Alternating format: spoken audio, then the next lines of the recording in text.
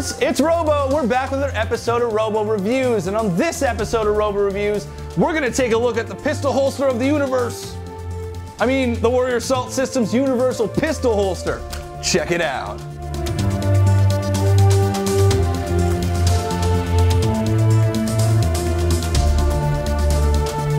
So here it is, the Warrior Assault Systems Universal Pistol Holster, or UPH. Now, it's the Warrior Assault Systems solution to the I have too many guns, not enough holsters problem.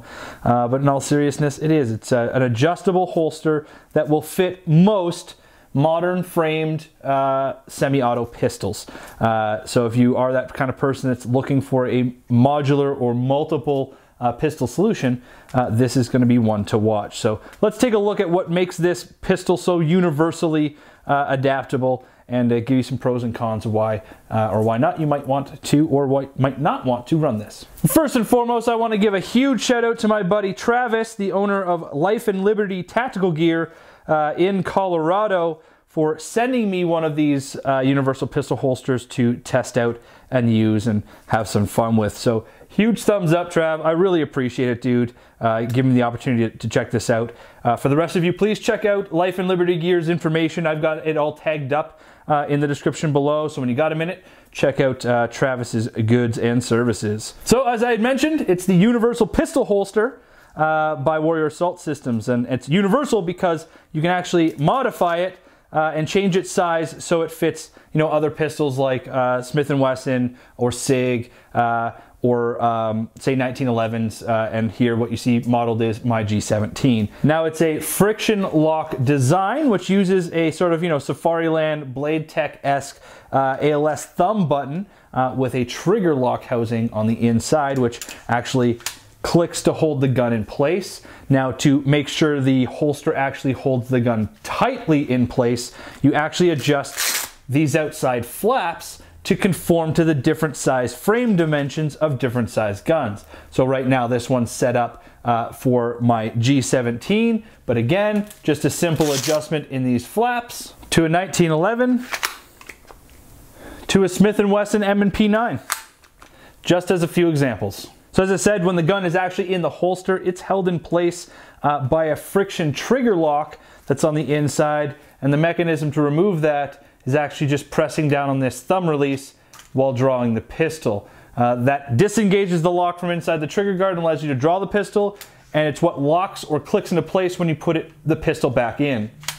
So what do I think about it in the end? Well, I've been using this for a few months now, and I gotta honestly say, I mean, it performs quite well within its intended use. Obviously, it has good things and bad things about it, like all things in the world. So let's go through the good things first. Now, I mean, obviously, again, it's modular. So for somebody who's looking for a solution to cover multiple tools, this is going to be a good solution for you. I mean, again, I've run this with my 1911, my S&W, my Timberwolf, and now my Agency Arms G17. So, I mean, it's allowed me to run all of those different pistols with very minimal changeover time quite successfully. So for somebody looking for a solution like that, this is perfect. It's very minimalist, it's very sturdy, it's very functional, and allows you to use this holster across a multitude of platforms out there. And as I mentioned before, it's very, very sturdy. The trigger lock, and in conjunction with the nylon kind of flaps,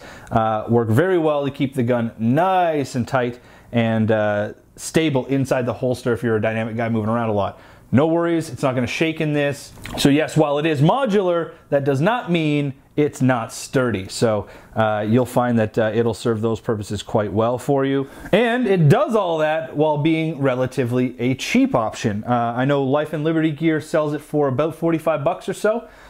So it's a good purchase. It's a nice quality purchase at a low price point in terms of holsters out there. So then what are the negatives about this product? I mean, for every touted feature like universal or a modular that a product kind of touts, there's generally some form of sacrifice also being made on that product in order for that touted feature to exist. So what are they in this? Well, the most notable is the trigger lock system itself, where it's positioned, how it works, actually disables the use of any form of pistol light underneath the pistol. So if you're someone that needs a active pistol light solution on your weapon, maybe for duty, what have you, this is not going to be your baby, because you actually can't put the gun into the holster.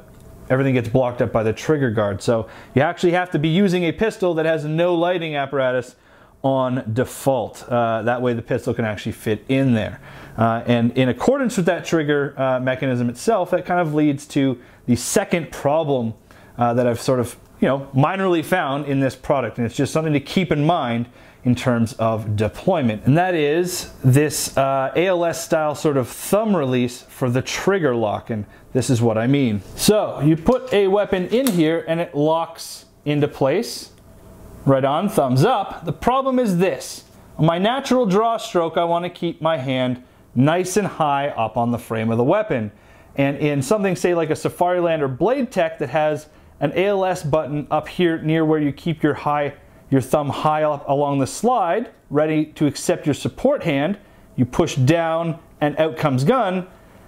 The button for this is down below, which requires you to change your hand in order to push that button and then reformat your hand to your regular grip once the weapon is drawn. Now, while this isn't huge, you can get, with practice, you can get really good at sort of avoiding that problem with repetitious practicing, but the problem is it creates, in my opinion, a nasty training scar. And I don't actually know how to fix this in terms of the product.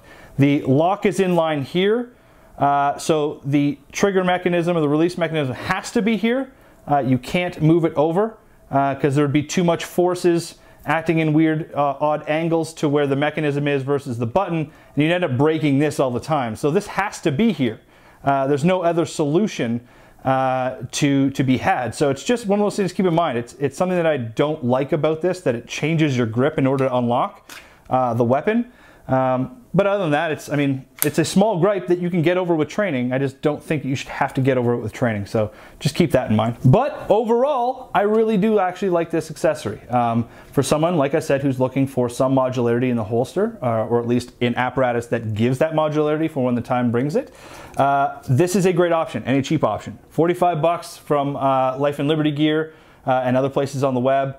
Warrior Assault Systems Universal Pistol Holster is a great option for somebody with more pistols than holsters, or wants a holster that's, RMR ready, or et cetera, et cetera. So do check that out. I've linked Life and Liberty Gear down in the description below, so please do check out Travis and his company. Do check out Warrior Assault Systems, also linked in the description below, and check out the Universal Pistol Holster by Warrior Assault Systems. Kind of a cool little toy.